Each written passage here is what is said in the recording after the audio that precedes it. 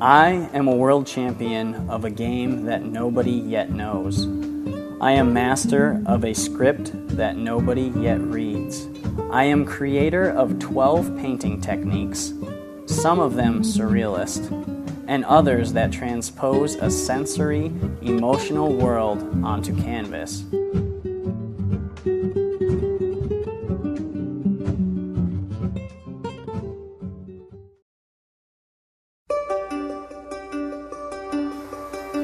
As Argentina's largest city, boasting the second largest metropolis in the country, Buenos Aires functions as the gateway to a region rich in European-style architecture and cultural life.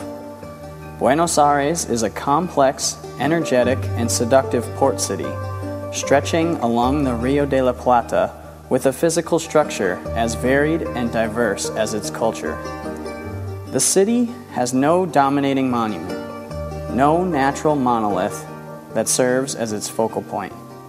Instead, Buenos Aires is composed of many small places, intimate details, and tiny events and interactions, each with a slightly different shade, shape, and character.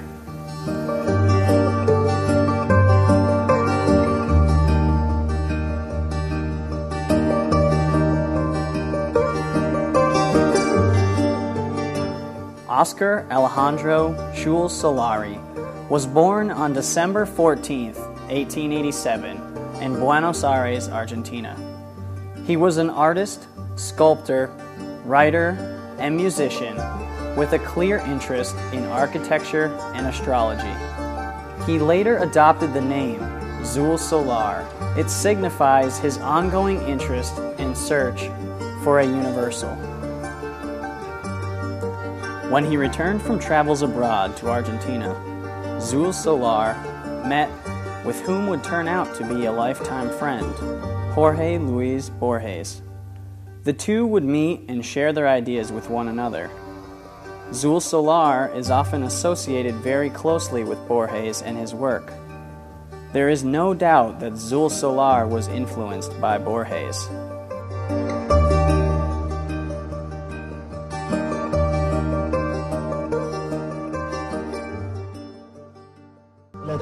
La tarea del arte es esa, es transformar, digamos, lo que nos ocurre continuamente, transformar todo eso en símbolos, transformarlo en música, transformarlo en algo que puede perdurar en la memoria de los hombres. Es nuestro deber ese, tenemos que cumplir con él, si no nos sentimos muy desdichados. The work of Schulz Solar is filled with colors, geometries, lines, and figures. These elements are choreographed in such a way to present interesting environments, visualizing the imagination of Schulz Solar. The content of his paintings range from cities to landscapes, from abstracted geometries to fantasy worlds. I go floating way over there in the distance. I see in a mist of many changing colors. Its organic palaces and biological huts are composed of scaffolding and thought. They transform themselves constantly. They grow larger and smaller. Now they are made of posts and arch supports, smooth walls with patches. They move about, rise, sink, intermingle, separate, and repeat the same thing over and over again.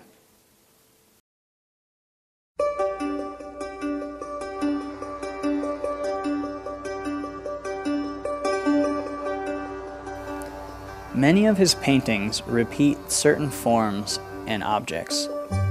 Mountains, skyscrapers, houses, and stairs are reoccurring elements which add to the spatial complexity, as well as the inherent meaning and symbolism of his ideas, thoughts, and visions.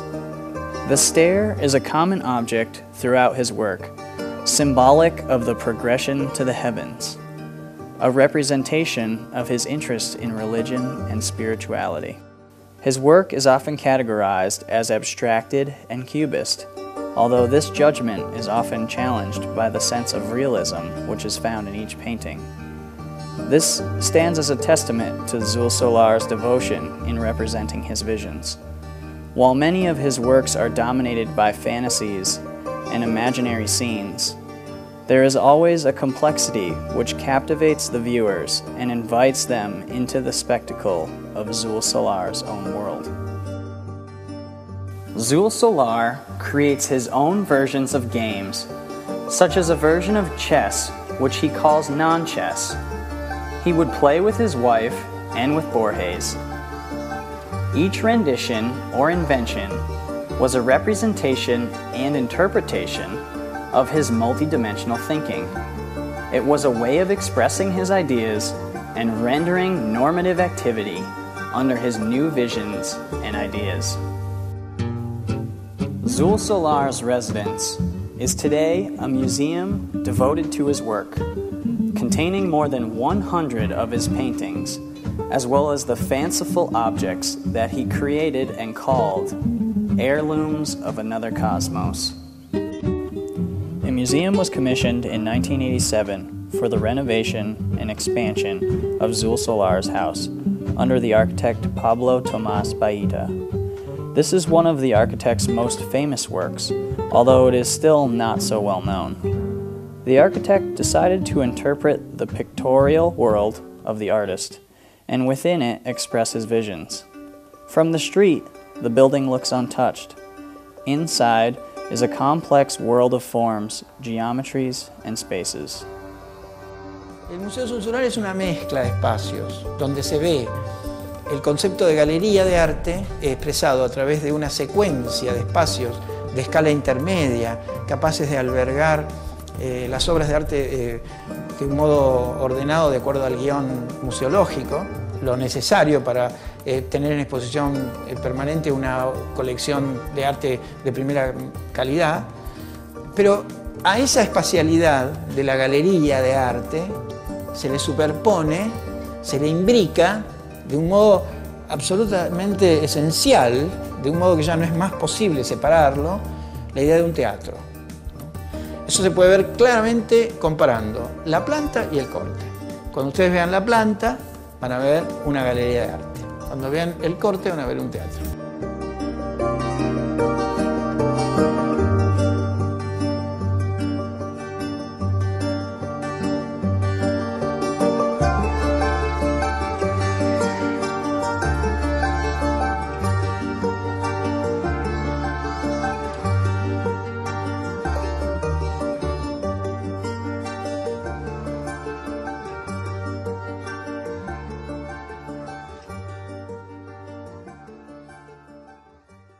Por ejemplo, la escalera, es un tema de Jules Solar.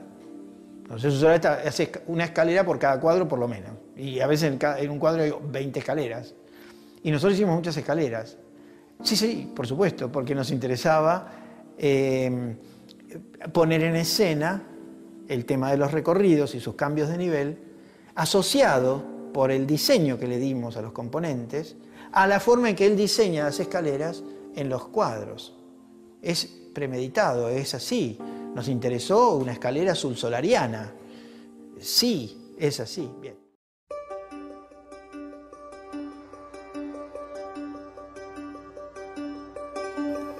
The design consists of a multicultural room and 3 major exhibition spaces. The architecture plays an important role in relation to the art. Spaces are filled with lights from various openings to accent the forms. The architecture is reinforced with planes, cracks, ancient walls, and staircases, creating a complex structure and network which is representative of Jules Solar's own work. The most interesting feature of the architecture is the 3-story atrium space, which cuts through the chaos and fragmentation of the spaces below. It is a break within the complexity of the architecture and allows for an abundance of light to enter the space. It is a powerful moment, one which equally speaks to the art of Jules Solar. En el caso del Museo de Jules Solar, lo ejercimos de un modo muy calculado, haciendo una lectura de las geometrías originales de la casa. O sea, la casa tiene un sistema geométrico, la casa preexistente, la casa de Sul Solar. Nosotros analizamos cuánto de toda esa repetitividad, de toda esa recurrencia, esa regularidad de medidas nos servía para el museo y lo desagregamos en medidas que en definitiva son medidas que se consiguen por reducción o por ampliación de esos datos. Pero ese proceso no termina siendo él por sí mismo un ordenamiento estético, sino que queda subsumido en una especie de segundo plano, tercer plano, cuarto plano, ¿no? en un resultado final que prioriza las atmósferas, que prioriza los recorridos, que prioriza los focos perspectivicos, como decíamos antes, etc.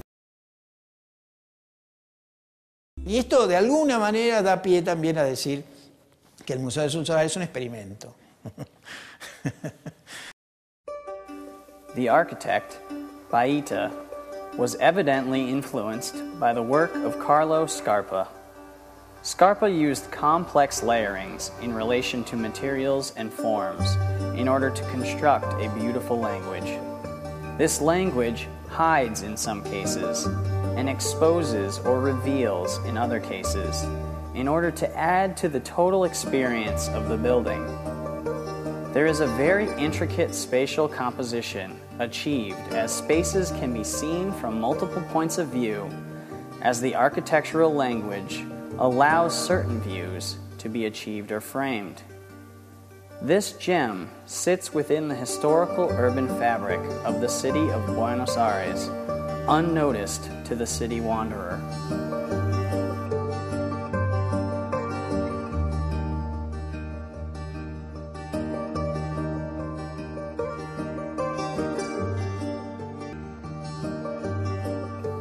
I have no sense of reality.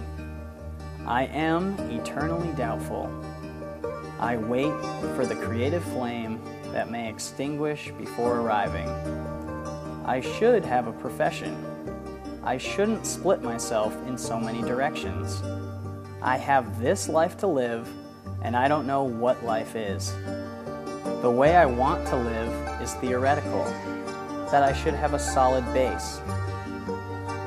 Two art are one too many. I should redirect myself. I should practice one art and make money. If I don't change at heart, I will be a complete failure.